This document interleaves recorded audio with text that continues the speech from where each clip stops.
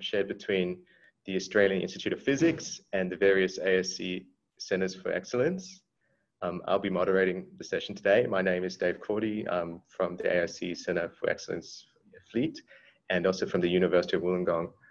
It's really great to see so many people dialing in from so far away.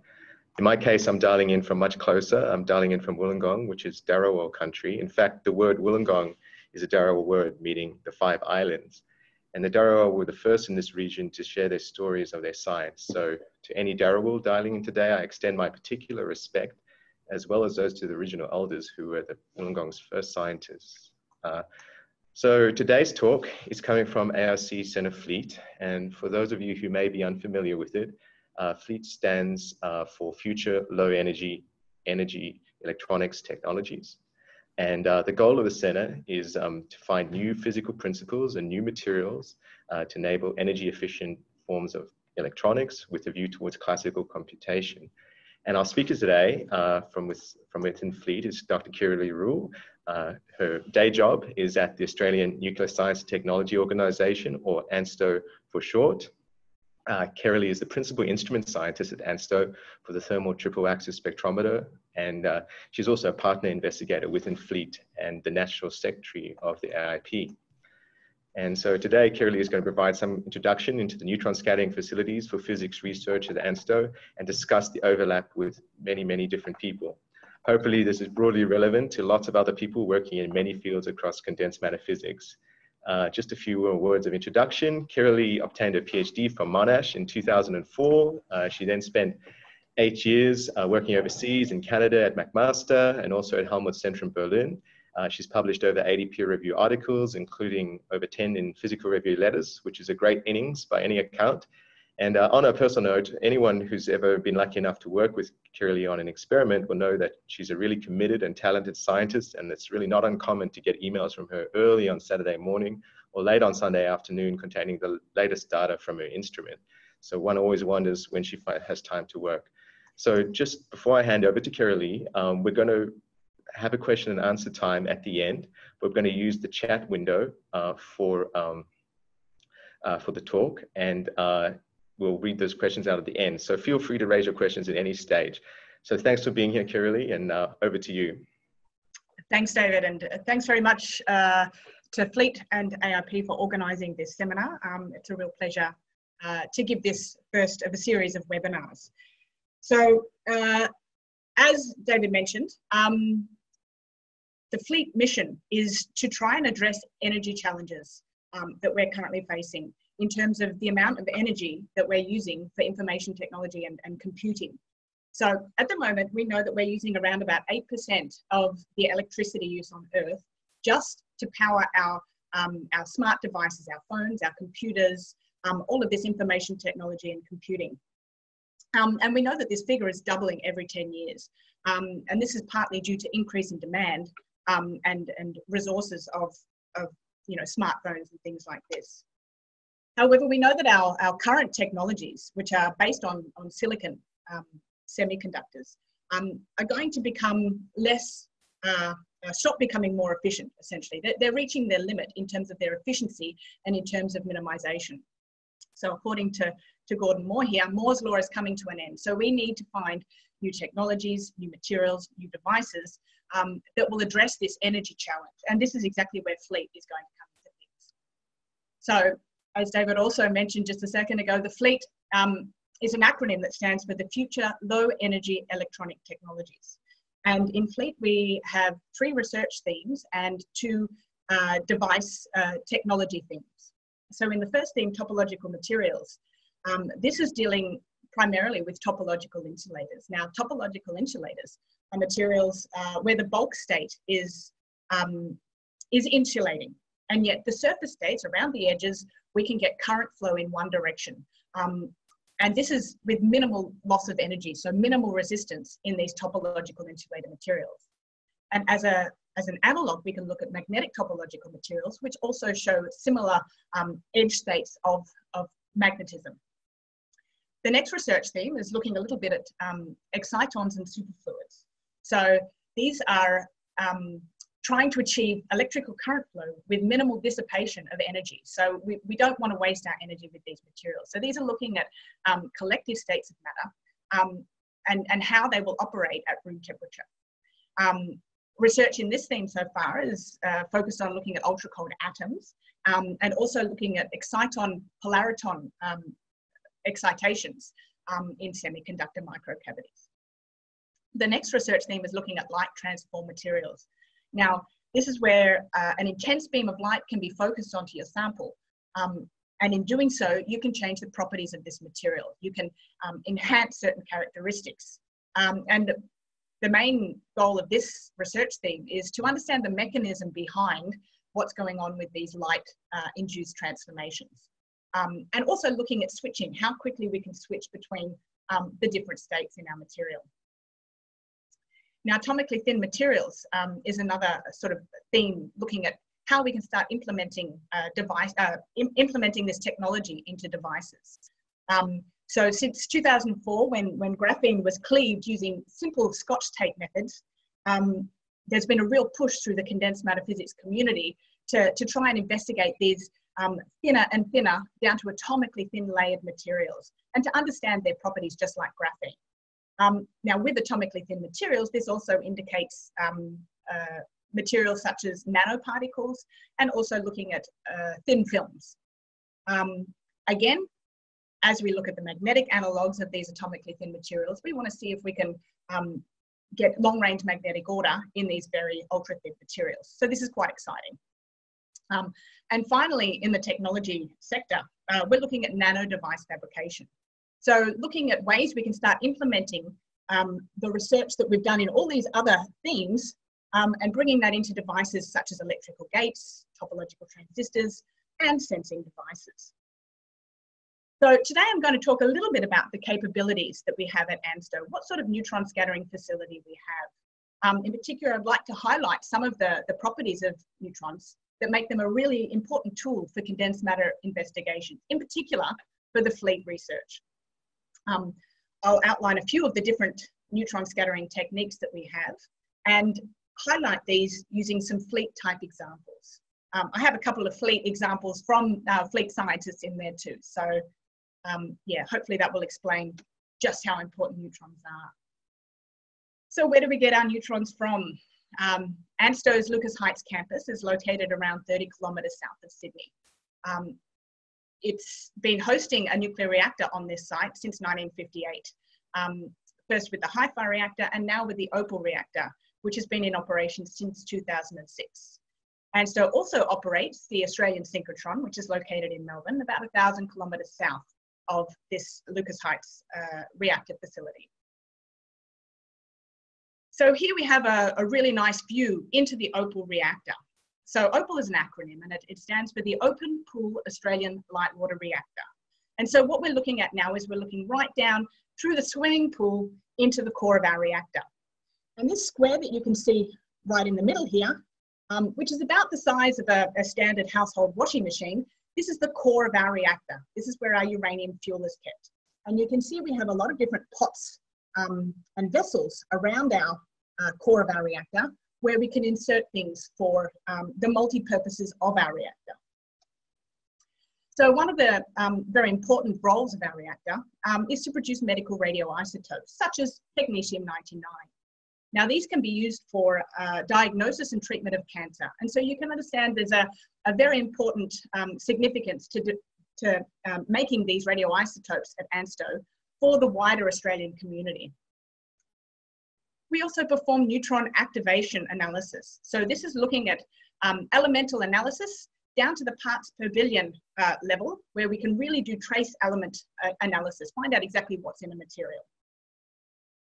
We also do silicon irradiation, which is like a transmutation process. So by putting these silicon ingots, pure silicon ingots, sometimes up to 20 centimeters in diameter, into some of these ports in the reactor, we can then change some of the silicon ions into phosphorus. Now this reduces the resistivity and makes it a better conducting material.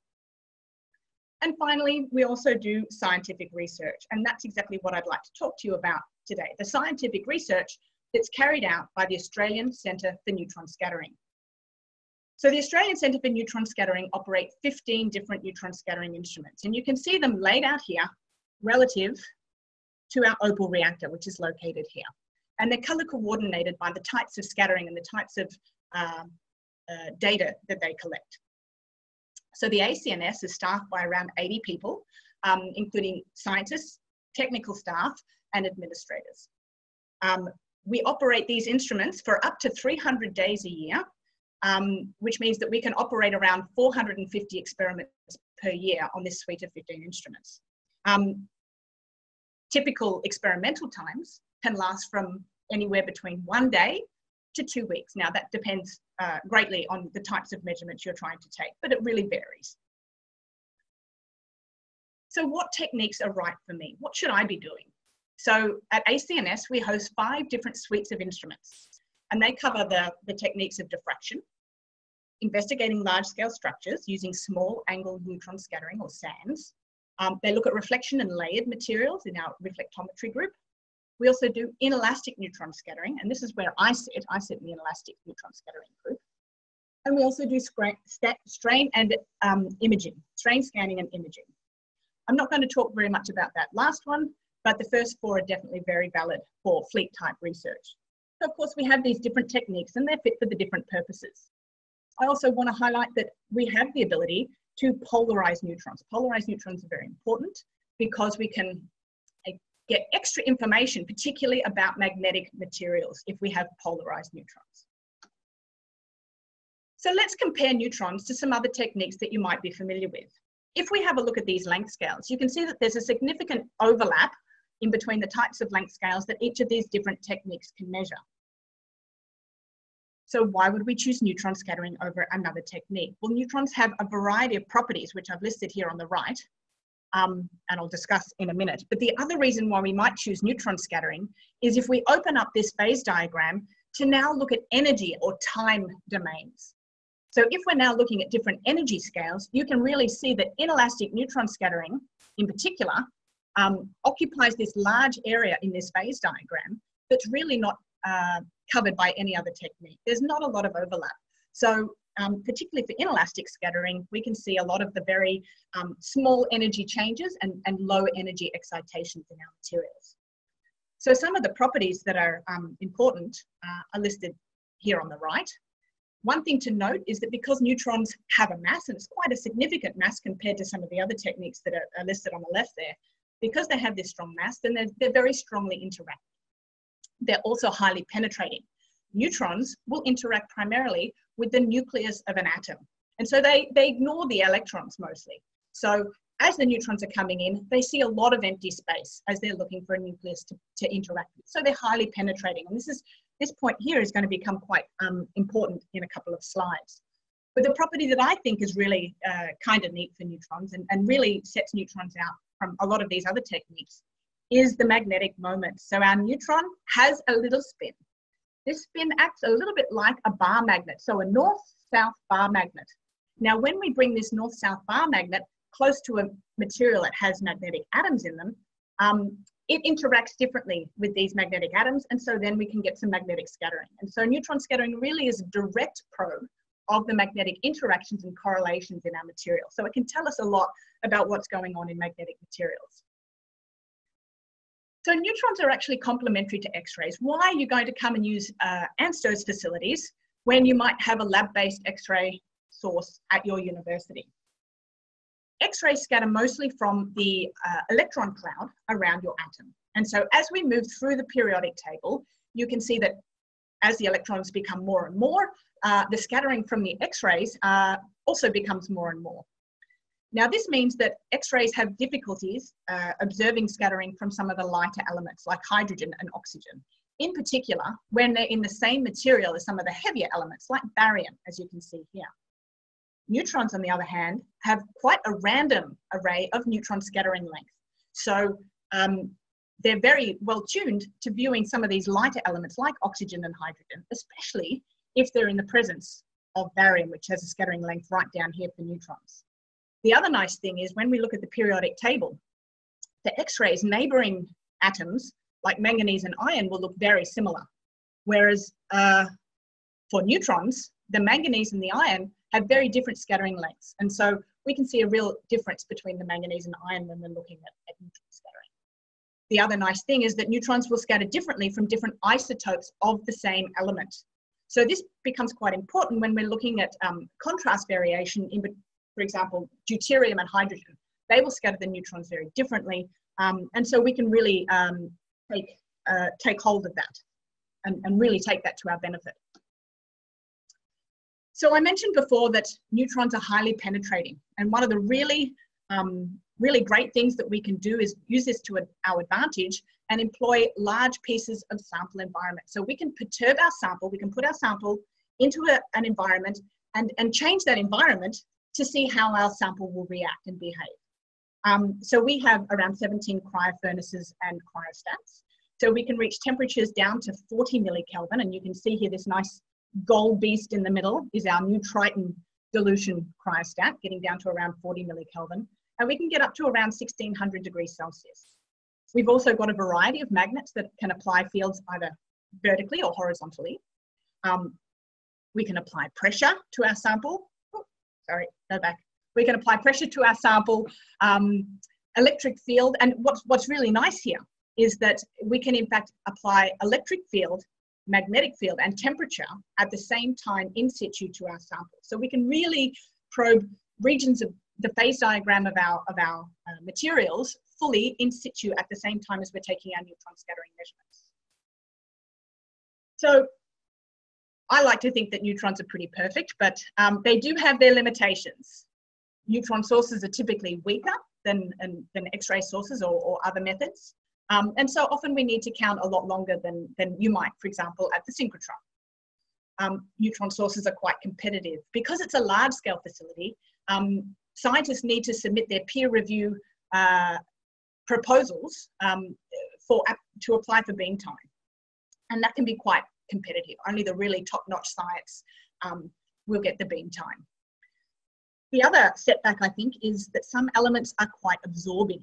So samples like cadmium, boron, and gadolinium can absorb neutrons, which makes them very difficult for us to see. Although on the flip side, most of these elements will have an isotope that you can enrich that is less absorbing for the neutrons if you need that in your sample. And finally, there are often kinematic restrictions. So we can't necessarily access all of energy and momentum space that we would like to. But these are our limitations. So let me talk a little bit about our diffraction suite. Our diffraction suite here, we have echidna and wombat. Echidna is our high resolution diffractometer and wombat's high intensity, and they tend to do a lot of powder type diffraction measurements. And you can see with their open design that they're able to accommodate lots of different pieces of sample environment. On wombat, you can see installed the 12 Tesla vertical field magnet, which is rather a large piece of kit. On echidna, you can see that we've got a 1600 degrees Celsius furnace installed. And right next to it there, we have our little robot. So echidna accepts mail-in samples. You can mail your powder samples to us, and we'll let our robot run the measurements for us overnight. We also have a single crystal alignment facility, Joey, and a lovely single crystal Lowy diffractometer, Koala, which can measure samples as low as 0.06 millimeter cubed. So this is of the order of a milligram or so, or similar to the size of the head of a pin.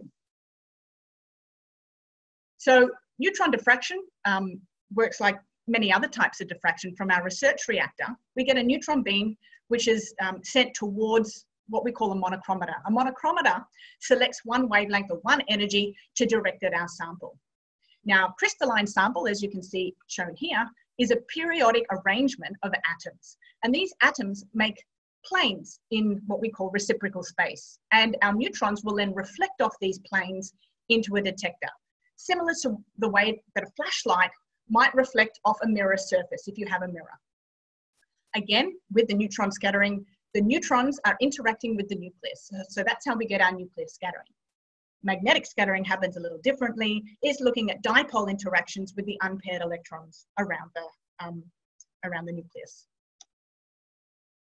So here's a nice example actually that's used wombat, and it's looking at light-induced transitions. So here they've had a look at Prussian blue nanoparticles. And they're able to show with their neutron diffraction that there are two magnetic transitions in this material. As you cool below 72 Kelvin, the coating starts to order in ferromagnetically. So it's the nickel and the chromium in this coating that starts to order.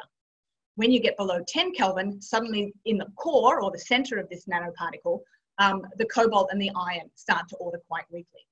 But what was really quite interesting is that they were able to shine quite a strong UV light source at their nanoparticles. And they were able to show that they could excite or enhance the magnetic properties of this material. So this plot directly here shows the intensity when the light was shining on the sample, subtracting the intensity when there was no light shining on the sample. So what we're looking at here are features that are just present or just induced by this light.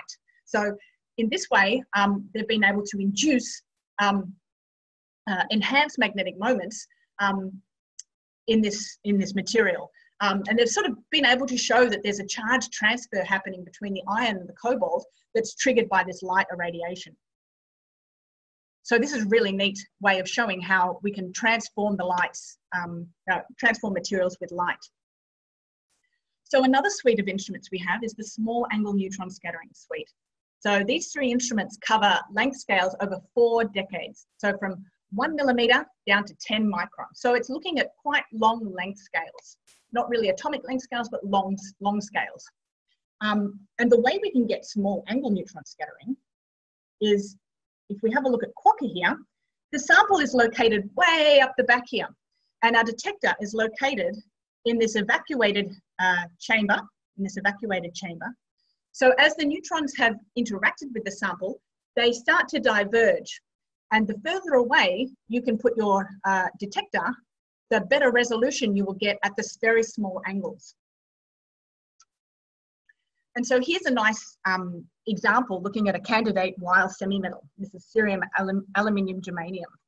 So they started off by doing some powder diffraction, which is really nice. And they were able to show that they had some incommensurate magnetic structures. So structures that didn't fit with the atomic lattice spacings. In fact, they were much bigger. They indicated a periodicity in the magnetism that was much bigger. And in fact, from this incommensurate structure, they decided, well, we'll have a look at it with small angle neutron scattering. So with a 30 milligram single crystal, they are able to show that they could get very small angle splitting of their spots. And with this, they were able to indicate that it's likely they had meron-antimeron magnetic vortices in their sample, which you can see in the bottom right-hand corner, sort of the magnetic moment structures from these meron-antimeron vortices. What was really nice from this experiment is they were able to show that by changing the temperature and the magnetic field very slightly, they could drastically change the way these large vortices of magnetic moments behaved. So they could really change the different magnetic structures in this material.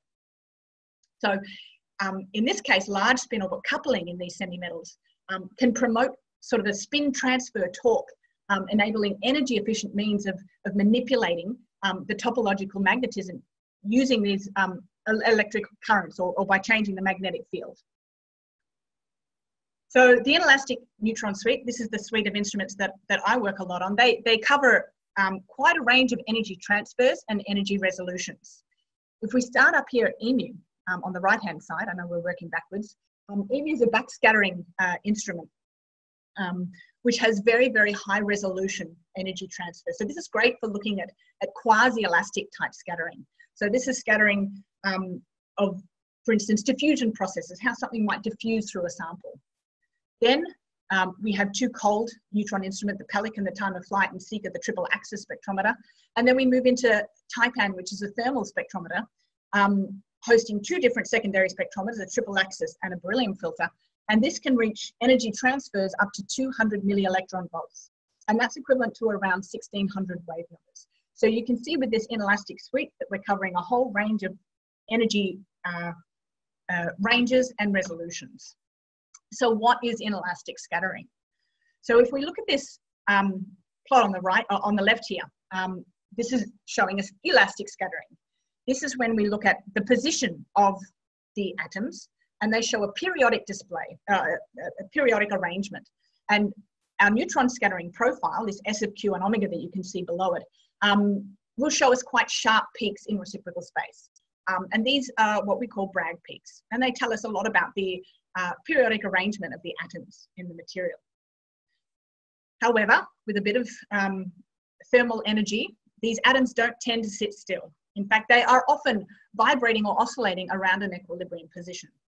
And in fact, this is what we're probing when we're looking at inelastic neutron scattering.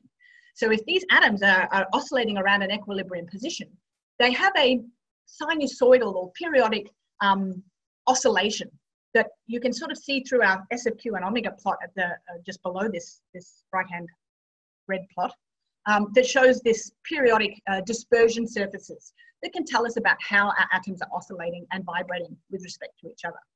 So we can understand this in terms of what the neutron energy is doing.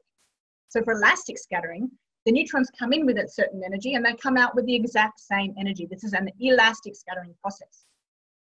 For inelastic, the neutrons can either gain or lose energy. So when they gain energy, what's happening is the neutron is coming in, it is stopping a vibration or a excitation in our material, and it comes off with that discrete amount of energy. The energy that it has gained from the sample, it then comes out with, and we can measure that change in energy.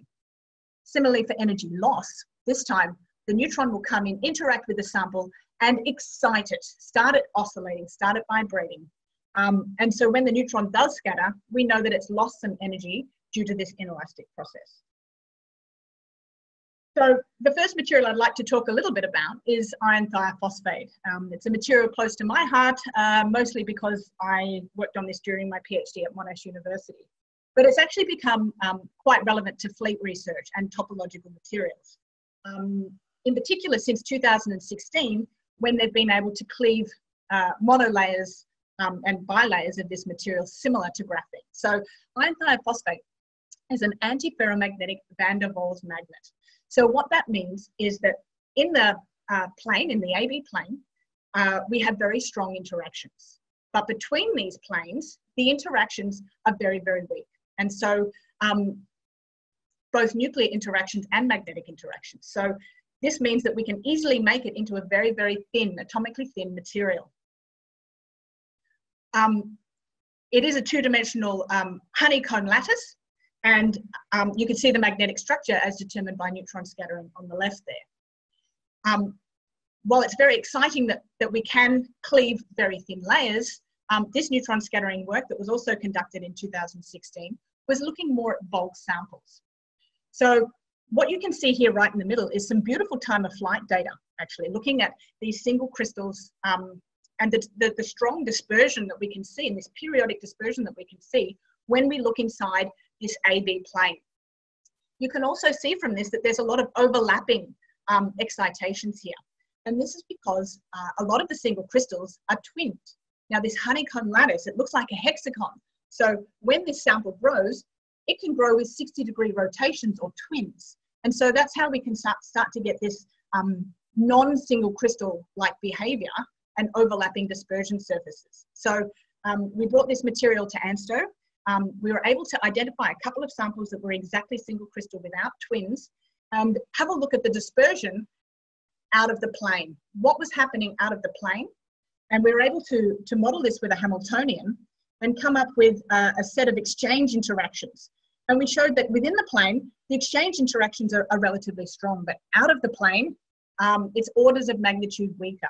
And this helps us to understand the material and how when we cleave it, we can actually maintain long-range magnetic order even in an atomically thick layer. Now, this is a pretty incredible thing. People didn't think that this would be able to happen, but certainly it's been shown sort of in the last few years that in these van der Waals magnets, we can maintain a long-range magnetic order even at the atomic layering. The next example is also a similar example. Again, a magnetic graphene-like honeycomb lattice, but in this case, they're looking at a ferromagnet. So this time, all the magnetic moments are facing in the same direction. And from this, they're able to, again, use inelastic neutron scattering in the bulk material to try and have a look at the dispersion and how the shape of the dispersion in this material. And they were able to show in the scans on the left here, you can see that at these low energies, we have some almost linear acoustic modes coming out of the gamma point or the center of the Brillouin zone. They were able to show that there was a significant spin gap in this material. And then we started to get some quite parabolic dispersions at higher energies. And it's the combination of this spin gap and these parabolic dispersions that indicated that the magnons at the Dirac point would have a finite effective mass. And so this really pointed to a strong, that the anisotropy in this material played a strong role in how it was ordered, and how when we cleave it down to a monolayer, we can maintain this ferromagnetic property. And in fact, just recently, the same group came, you can see in April 2020, it was only published just last month, they came to follow up this experiment using ANSTO facilities. And they were able to show that they could collapse this gap that was sitting at about 16 MeV or 12 MeV. They were able to collapse this very quickly in temperature, showing an almost first order transition. And so what this was highlighting was that the easing anisotropy in this material, the anisotropy where the moments like to all point in the same direction, that this was responsible for the long-range magnetic order rather than an exchange interaction in the materials. So it's like saying that they can have topological transport there. It's possible to have edge modes in this material due to this first order transition coming from the anisotropy in the material. So yeah, this weakly first order transition is controlled actually in this material by strong spin orbit coupling. So moving on to another material that I've worked on a little bit is linearite. Now linearite is a low dimensional quantum magnet. Now in the previous two examples, we were showing how we could reduce the magnetic dimensionality by cleaving thinner and thinner layers, really isolating layers by themselves. Now in materials like this one here, even in the bulk material, the magnetic correlations and the magnetic interactions are quite isolated. So in this material, we have chains of copper ions which interact with each other, but are separated from the other chains. And so we can see that with linearite, we can get quite an interesting magnetic ground state and applied magnetic field phase diagram.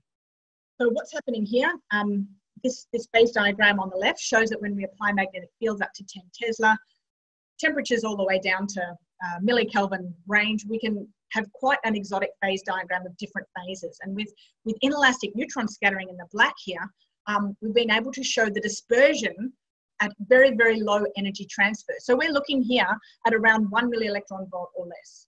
And by taking linear spin wave theory calculations on the right, we can then deduce exactly how much these magnetic spins are interacting with each other. In fact, we've also very recently started to look at the same spot with the red star in the phase diagram, using inelastic neutron scattering to reveal further interactions. And in fact, from this result, we've been able to show that whereas in the ground state, there was no JA component to the magnetic exchange interactions, suddenly as we apply a magnetic field, we get this JA component, which becomes quite significant. Again, another nice low dimensional quantum magnet example is this atacarmite. So instead of being a nice chain, this time we've got a plane of copper ions. So again, it's almost like a two-dimensional magnet again. In this sort of material, we have a Kagame plane. Kagame plane is made up of triangles. And triangles are a really nice geometry to host frustration in magnetic materials. So we get these competing interactions as this wants to be an antiferromagnet on a triangular lattice. And again, with inelastic neutron scattering, again, low energy as well, you can see here. We've been able to reveal some quite dispersive modes that propagate along the crystallographic H direction. I said it was a two-dimensional material, and our neutrons have been able to prove that. The fact that we're seeing stripes in this nice middle plot right here indicates strongly that it is a two-dimensional system, and it's really working just in the plane.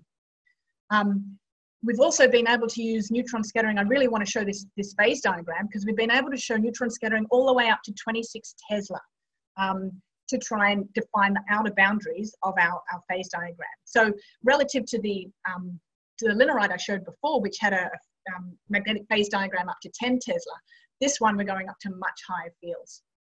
And again, from this data, we can start to extract exchange interactions.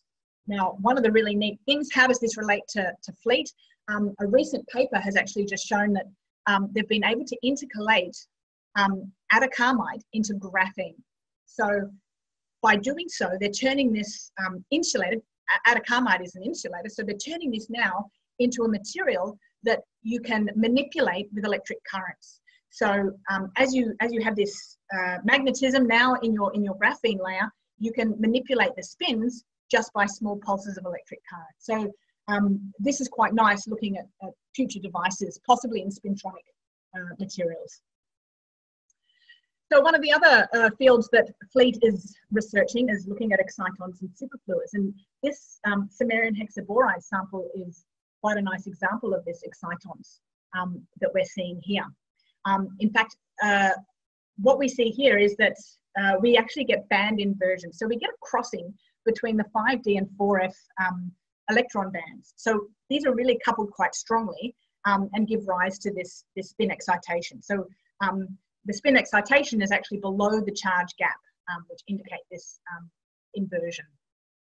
And it's really these correlations at the 14 millielectron volts that drive the topological insulator phase in samarium hexaboride. And as a consequence, we can expect topologically protected surface states in this material. So here's a nice Fleet example, actually looking at some recent results that were just accepted just a few days ago, worked through David Corti and Jared Cole down at RMIT. And they were looking a little bit at these aluminum nanoparticles. In fact, these nanoparticles are actually aluminium in their core, and they have a shell of alumina or aluminium oxide. So in this measurement, they've been able to reveal boson peaks in this from the alumina shells in these nanoparticles. So bulk glasses such as alumina really exhibit vibrational modes at low energies, and these can really affect the fidelity and the resistance in things like qubits and high temperature superconductors. So if you've got these glasses in these devices, suddenly they have these phonons that are disrupting the signal and causing resistance. And so one of the main goals of this work is to try and understand exactly how this boson peak has formed and what they could do to try and reduce these phonon peaks in alumina. And so they've coupled these neutron scattering results with this beautiful molecular dynamics modeling, as you can see in the middle there. And they're able to show that it's actually the interfacial scattering between the aluminium core and the alumina shell actually may reduce the lifetimes of the phonons in the nanocrystals. And so, you know, by reducing the size effects, we can perhaps look at ways of reducing this boson peak and improving our devices. Another suite of instruments that we have at ANSTO is the reflectivity instruments. So we have platypus and spats, which are two neutron reflectometers. Platypus has a horizontal scattering plane geometry, whereas spats is a vertical scattering plane geometry. And these are coupled with some X-ray instruments. We have an X-ray reflectometer and an ellipsometer for looking at qualities of samples. And also part of this group is our polarization station. Now, I mentioned before that many of our instruments at ANSTO are actually polarization capable. So we can use this helium-3 system to polarize our neutrons to make all of the magnetic spins in our neutrons line up together. And we can use this on many instruments to try and understand more information, particularly about magnetism in our samples. So what is polarized neutron reflectometry and why is it really important for thin film research? So if we look at a thin film, say up in the top left-hand corner, we can have a beam of neutrons incident to this, that will then scatter from the surface. It will also scatter from interfaces and different layers. And it scatters differently due to the refractive index of these materials. And from these results, we can plot a reflectivity curve, which you can see in the middle there. And this reflectivity curve consists of these bumps, if you like, called Kiesig fringes. And these Kiesig fringes can tell us about the thickness of our sample. So the more Kiesig fringes you have, the thicker the film is. The less fringes you have, the thinner our sample is. And by taking the one-dimensional Fourier transform of this reflectivity curve, we can then plot our scattering length density, or our SLD, which tells us a little bit about the composition and structure in our material. And so polarized neutron reflectometry, as you can see by the little blue and red arrows, now looks at controlling and manipulating the spin on the neutron. So if we come in with up spins and come out with up spins, we have R++ scattering, which contains both nuclear scattering plus magnetic scattering. But if we come in with down and come out with down, we then have R-, which is nuclear minus magnetic scattering. So you can see in the scattering length density, this results in an offset between our R++ and our R-. And from this, we can get information such as the direction of our magnetic moments. We can see, most of this information from this technique. So it's quite a powerful technique, especially for viewing thin film samples. So this is quite a nice example that was published in Nature not long ago, and it's coupling of a ferromagnetic insulator, europium sulfide, with a topological insulator, bismuth selenide. So coupling these two layers, they've been able to show that the magnetism has influenced the bismuth selenide layers, so that we get a sort of a lock-in of this spin momentum. So from the polarized reflectometry, the PNR, you can see here we've got an offset between your R++ and R-, due to the different length scales as well. And from here, we can move on to have a look at the scattering length density and the magnetic moment. So the magnetic moment can be taken from the difference between the R++ and the R-, reflection signals. And you can see that even up to 300 Kelvin, there's still a magnetic moment present in the sample. This is this little green region you can see right down below. Now, what this is highlighting is that, even though europium sulfur by itself has an ordering temperature of 17, by coupling these two layers together, we get this really strong spin orbit coupling, which locks in this magnetism up to 300 Kelvin. And in fact, this is a really neat example of a magnetic topological insulator, because what we see is that we get this layer in between of about 2 nanometers, so a really thin layer where we get this strong spin orbit coupling and magnetic moments that are tilted from the ferromagnetic europium sulfur. So this is some really neat work showing how that we can manipulate by coupling 2 different layered materials together. Here's some more fleet research, actually. This is just very recent data collected from Platypus, and it's in collaboration with both David Cordy and Simon Granville from the McDiarmid Institute in New Zealand. So thanks to them for sharing this data with us. What you can see here is some beautiful PNR of this Heusler alloy, manganese, cobalt, aluminium, at 10 Kelvin. And remember I said that the number of Kiesig fringes can tell you a little bit about the thickness of the sample. You can see we've only got really one bump in the R+ and the R- signals.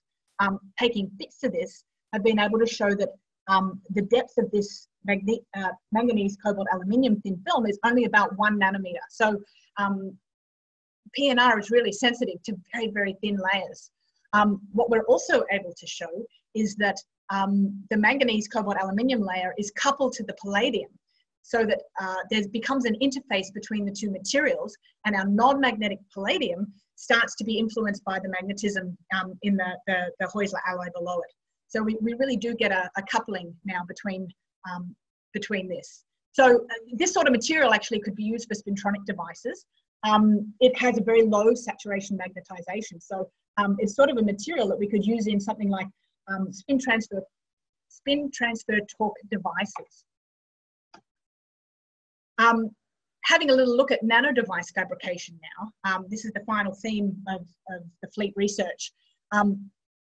This particular result, also from Platypus at ANSTO, we're looking at hydrogen sensors. So the current sensors that we might use to look for hydrogen leaks in our hydrogen-powered vehicles are quite slow to react at present.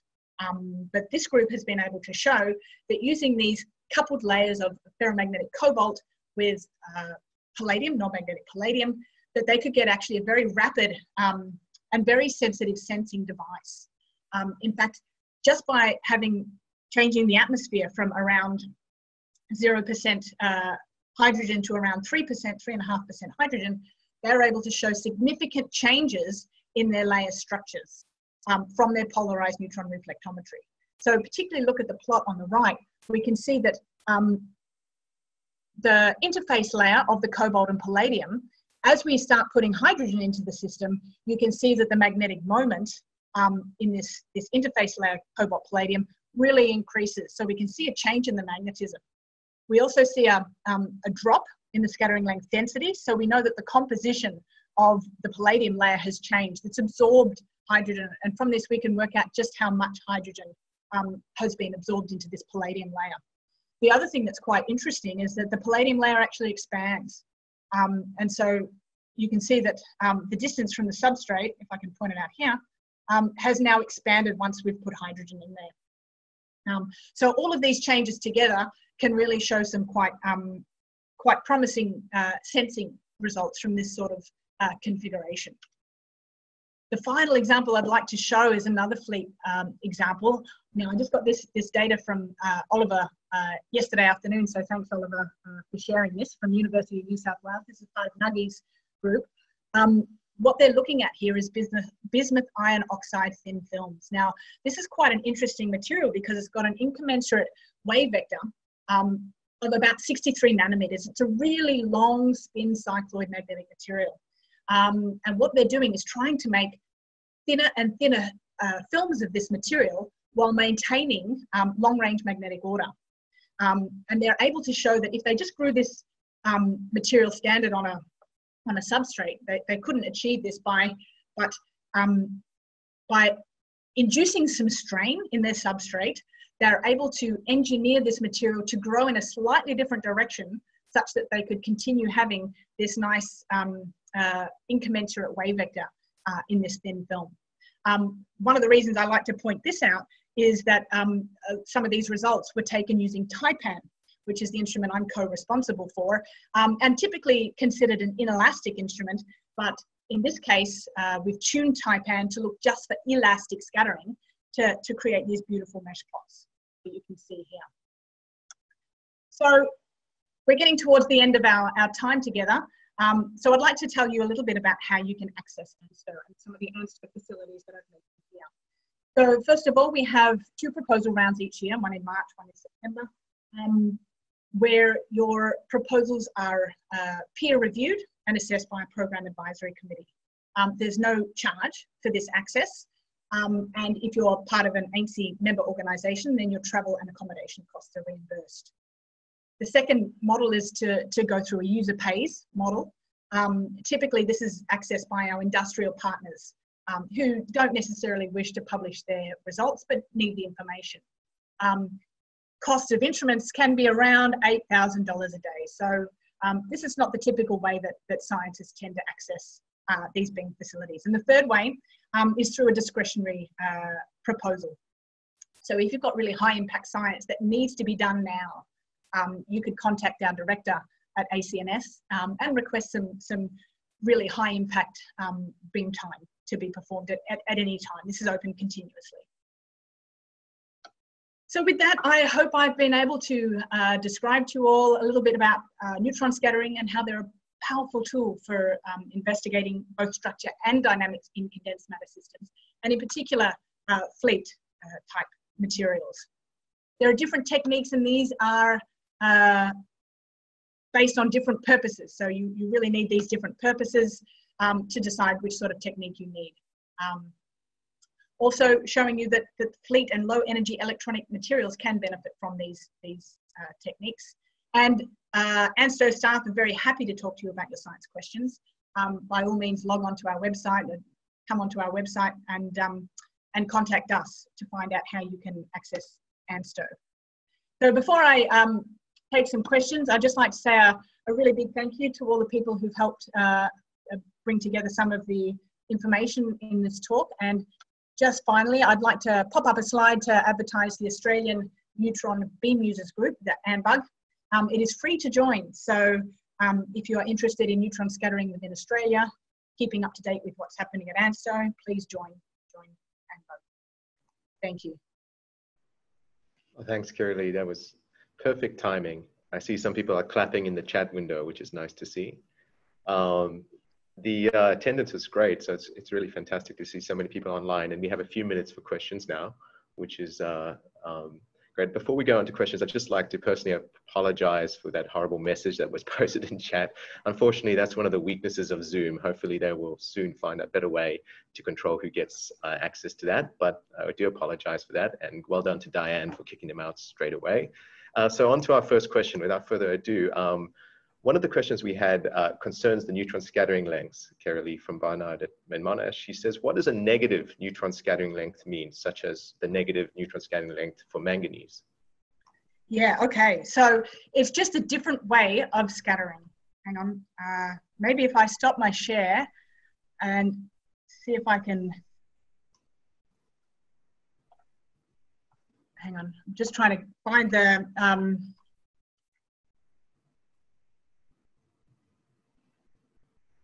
find on my PowerPoint where this is. Essentially, while I'm finding this PowerPoint presentation slide, somehow it's not working, sorry. It's just the potential of how the neutron will interact with the nucleus. So it can interact positively or negatively with the nucleus. And it just tells you how it might scatter from that nucleus. I think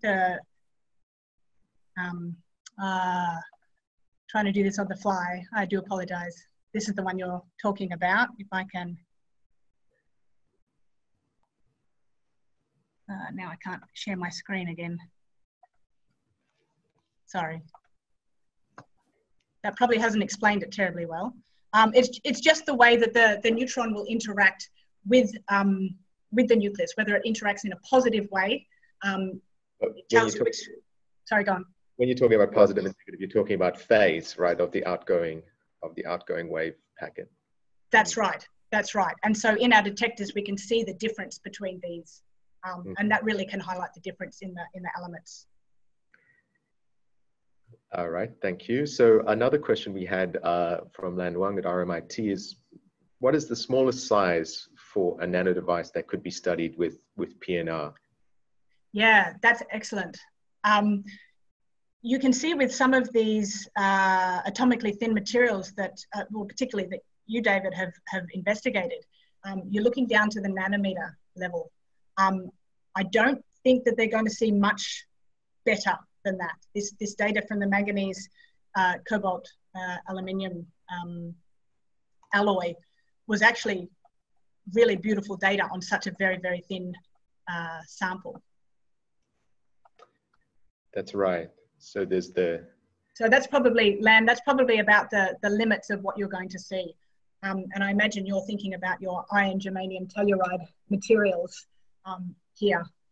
But certainly, you know, if you've got multi-layers, you can see these interface effects down to this sort of level, 1 nanometer. I think that's probably the limit. Lang would like to clarify, you're also interested in the lateral size. So what's a typical size of thin film that would be put into a PNR experiment? Yeah, okay. So typical lateral sizes are about 10 by 10 millimeters, around about 1 centimeter thin films. The beam on most of the instruments is quite large. So, you know, the beam can be up to 30 millimeter by 30 millimeter square. But we can use focusing and neutron optics to try and bring the neutron beams down to a smaller sample size to increase the number of neutrons interacting with the sample. but typical substrates and typical thin films that we look at are usually on about 10 by 10 millimeter substrates. Okay, one more question. I think we're running up against time now, but from Abdullah Kim at University of Wollongong, what is the significance, or what information can one get from the differences and the crossing in the spin up and spin down curves in the polarized neutron reflectometry, say on slide 31?